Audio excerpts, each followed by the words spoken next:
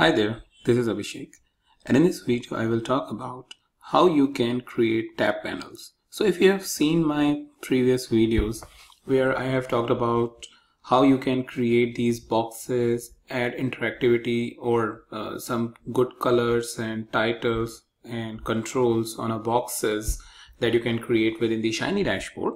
And in this video we will take one more step where, let's say, the assumption is that we have a lot of controls. Maybe there are like 8 to 10 controls that we want to display on this page, and if you can see, there is a very less amount of space that is left on this page to really display those controls.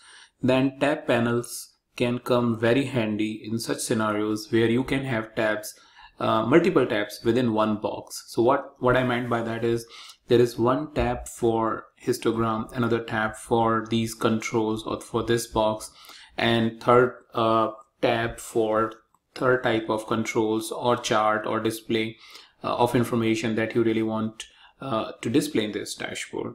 So how we can create it and use it in the front end. So for that, let's go into the code that we have written. So if you have seen this code in my previous video, it will look familiar, but it's actually very simple. We are here working in the dashboard body. So dashboard body is nothing but this space where we are working on the charts or on the controls to display it for the end user. And then within that, within the fluid row, we have these boxes. So first box is for histogram, another box is for controls. So this is the histogram and these are the controls. After that, what we need to do is to create any tab panel, we will need to write right syntax for that. So the syntax is basically simple. Tab box, you need to surround both of these within a tab box, and then what we can do is close it over here, and we need to remove this box and say tab panel.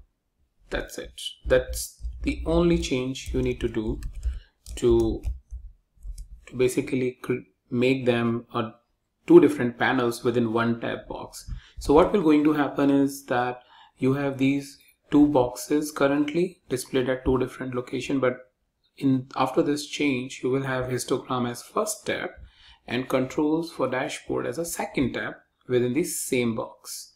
Alright, so let's hit save. And let's try to refresh this by pressing F5. Alright, so once we hit F5, our application is refreshed and we have one histogram and another one is control of dashboard as the one, these two controls within the one tab box, and you have multiple tabs. If you want a third tab, you can keep on adding the tab panel and the name of the control and its related information, and it will show you the same tab.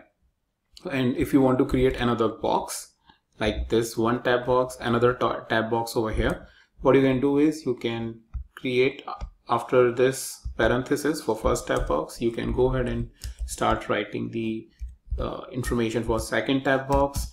Within that, start creating tab panel like this based on the information that you wanted to display. So that's pretty much all I wanted to talk in this video about how you can add multiple tabs within one single box and make a best use of your space to display the multiple information or multiple controls, multiple charts, if that is what your requirement is. So I'll meet you in the next video with some new topic.